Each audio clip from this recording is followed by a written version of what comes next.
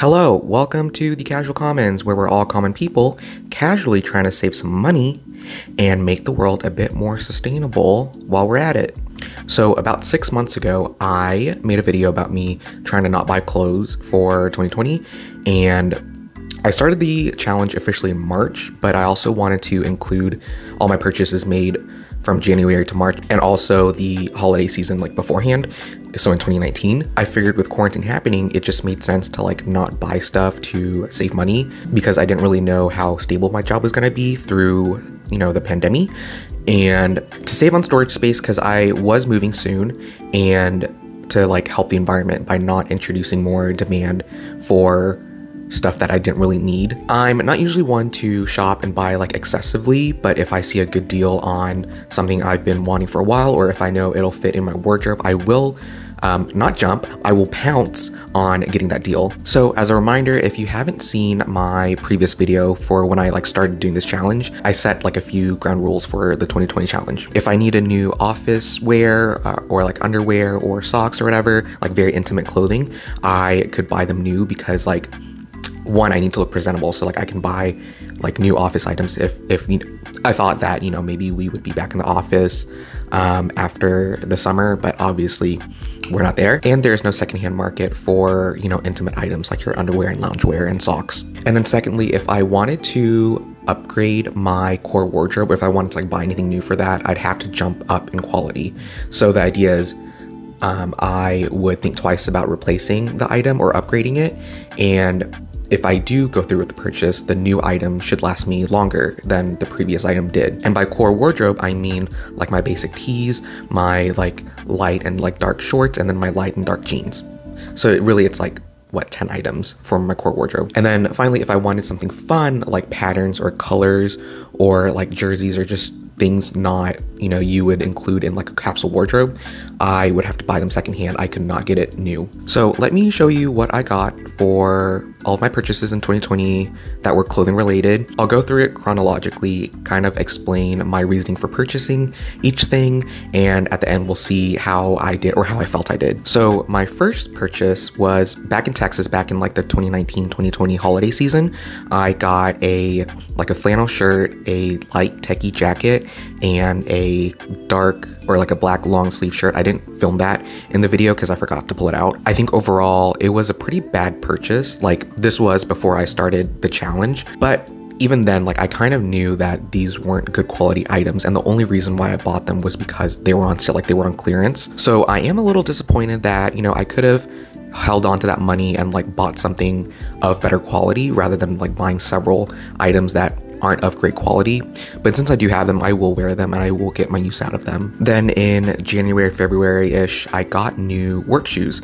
So before this purchase, I really only had one pair of black work shoes that I would wear basically every day, and they're great. I love them so much, and they're still holding on very well, but they're 4 years old. I've worn them basically since college for, interviewing purposes, all the way through my internship, and then all the way through my first 2 years of working. So I just thought, maybe I should have a couple extra pairs on hand just in case, one day I run in those shoes and they just disintegrate and I need shoes for the next day of work. So I went ahead and bought 2 pairs of work shoes, one black, one brown, and then I bought a pair of loafers, which as you can see, the loafers aren't even worn yet. I thought, they were on sale. So I thought maybe I'll wear them in the spring and summer when, it's casual Fridays, or if we're doing brunch in the city, that sounds fun. And I've always kind of wanted to incorporate loafers into my wardrobe. So, with the loafers being on sale, I was like, maybe we'll try this out, and if I like it in the future, I could buy better ones.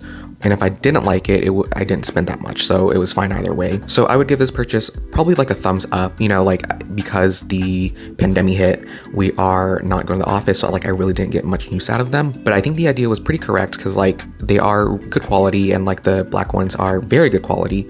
So, once we're working again, I can still use them. It's not gonna be outdated or anything, so pretty good purchase. And then while I bought those shoes, I also got over the thigh socks because I have a lot of work socks, but they really slip off into my ankles when I'm not wearing a shirt stay that pulls on my shirt and pulls on my socks.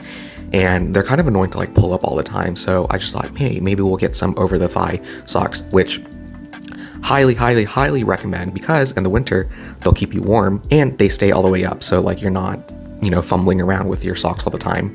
So like same story with the shoes and everything. Like once the work from home hit, I didn't really get much use out of them, but whatever, I think this was a really good purchase, and I really enjoy over-the-thigh socks for going to the office. Then in March, when everything shut down, I decided to get 5 new lounge shorts. My previous shorts, I only had like 3 or 4 that I would wear usually, and they were all like 8 years old. They all had holes in them, and I desperately needed to get new pairs if I was going to be wearing my lounge shorts like every day throughout the whole day, because before then, I would basically just wear my lounge shorts for bed, and then in the morning, I would change to go to work, obviously, right? But then now that we're all working from home, I'm wearing these things like the entire day and then through the night. So I definitely needed new shorts. So I bought 5 like expensive for me shorts. I basically just thought of it as, money I would spend on work clothing anyway. And, because I'm working from home, this is now my work clothing. So I went ahead and just bought 5 pairs from Nice Laundry, and I love these shorts. They probably the best purchase I made last year for like everything, not even just clothes. And now I am living my best life in my lounge shorts. And then after I got those shorts, I was like, hey, maybe I'll try some more products from this company. And I saw that they had socks, and it was like, like all my athleisure socks are kind of old, and I maybe should replace them with a line of socks that like all look the same. So I went ahead and did that for like normal athleisure socks, like athletic socks, and no-show socks. And while I think this was a good purchase, it was not great because the quality is just not there. And to be fair, like it's not super expensive for like a 6-pack, but after like a month or 2 of wearing them and like washing them, I started noticing like wear and tear, which to be fair is like normal for socks. Like there aren't a lot of athletic, I guess like techie cool socks on the market that will last, but I feel like the durability is just comparable to something you would get at, your local athletic store. So it wasn't anything special. And then finally I got 2 new things I added to my wardrobe, but I didn't buy them, which brings me to my next point, which is shopping from what you already have. I think it sounds weird, but I feel like younger millennials and older Gen Zs will relate to this. So over the winter, I went back to Texas, where I'm originally from, to see family and just quarantine there instead of by myself in New York. And while I was there, I was hoping to do like a declutter my childhood bedroom video, but it really didn't turn out the way I wanted it to, so I kind of scrapped that. But part of it was me looking through my old closet and seeing what I could throw out. So basically, I just did like a quick pass at my closet and picked out some things I really wanted to bring back to New York with me, which one being this I Need My Space NASA hat that I got from Etsy a few years ago, and then my Red Sox jersey. I originally left them at home back in Texas because I didn't think that they would fit in like a day-to-day wardrobe for me in New York, but I feel like they're kind of fun for like weekend wear to the park or like to the beach, or like if I'm doing like a day trip anywhere, and I plan on wearing them for that purpose when it's, safe to travel again. So what I mean by shopping from what you already have is basically if you have clothing storage in other places, whether it's at home or like in your attic or basement or in your suitcase somewhere, maybe look through those first before you decide to buy new or to buy like secondhand. Because like there were a lot of stuff that like I would still wear in my wardrobe, but I just don't have the space to bring them all back to New York. So like it's just a fun activity. You're not introducing any new waste into the system. You're using and like wearing out your clothes for like what they were intended to be used for. And like you might discover that you aren't going to wear any of those clothes and like you need to give them away, which was what I found out. I was just too overwhelmed. I didn't have enough time to like go through my closet, but now like looking back on the footage, that is on my priority to-do list. So 2020 review, I think I will give myself like a 4 out of 5 out of 5.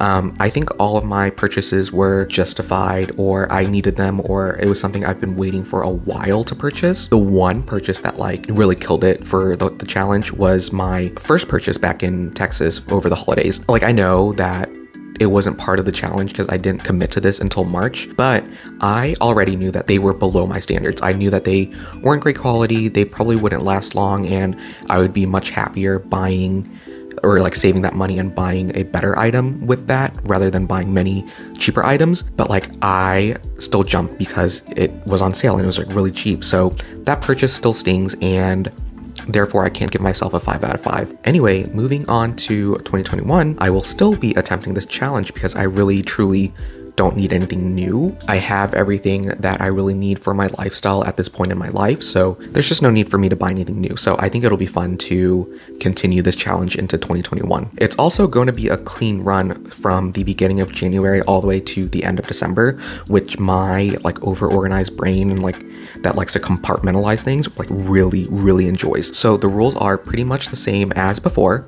If I need anything that is like a necessity, like work clothes, intimate clothing, or like weatherproofing clothing, like, you know, jackets or rain boots if I need it, those will be okay to buy new. So will my core basic wardrobe of like plain shirts, plain tees, plain shorts, plain pants. Those are fine to buy new, but what I will try to do is challenge myself to upgrade them to the next level, whether it's like in sustainability or quality, so it'll last longer and have a better impact on the planet. So for example, I get my t-shirts from Banana Republic for like $17 to $20 on sale, which I only ever buy from them on sale, by the way. But if I wanted to buy a new basic tee, I'd have to jump up a level to Patagonia, which goes for double the price and is a lot higher quality. So like this will hopefully make me think twice about wanting to replace my items. And also if I do replace them, like go through with a purchase, my new items will last me much longer than, you know, what I already have. Anything fun, you know, like patterns, colors, etc. will have to be bought secondhand, period. There are no exceptions to this rule. I already have a lot of like very casual fun shirts and I don't wear them in my regular rotation much anyway, so I just have a lot already. I don't need any more. So 2021 predictions, I think I'm going to be very successful. I really will try to not buy anything new or add into my wardrobe at all because I have everything I need. Like there really is no point to buying anything new. However, if I had to like make a couple of predictions, I think where I will perhaps buy some things would be for work pants, or if Patagonia is like doing a sale. So for work pants, I've been looking at the Ministry of Supply pants for a while because they're like comfortable, they're super stretchy, you can like wash them in the washer and they're high quality, but they've always just been out of my price point. Like I'm not about to spend $100 something or maybe $200 for a pair of pants when I could buy 3 or 4 at Banana Republic and have like a rotation for the week. But now that I can afford it and it makes sense to upgrade my wardrobe, you know, if we start going back to the office and I need an extra pair of pants or 2, I may pull the trigger. And I'm a very big fan of Patagonia, but they've just always been out of my price point, especially when I was building my basic wardrobe. And like, I truly don't need anything, but if I do see something on sale that I've been wanting, I also may pull the trigger. Well, that's it. Thank you as always for watching. I will probably do an updated video at the end of December this year to recap my whole 2021 challenge. So if you'd like to see that, make sure you're subscribed. But like, you already knew that. Like, you're just really smart, right? Like, you knew that. Anyway, bye.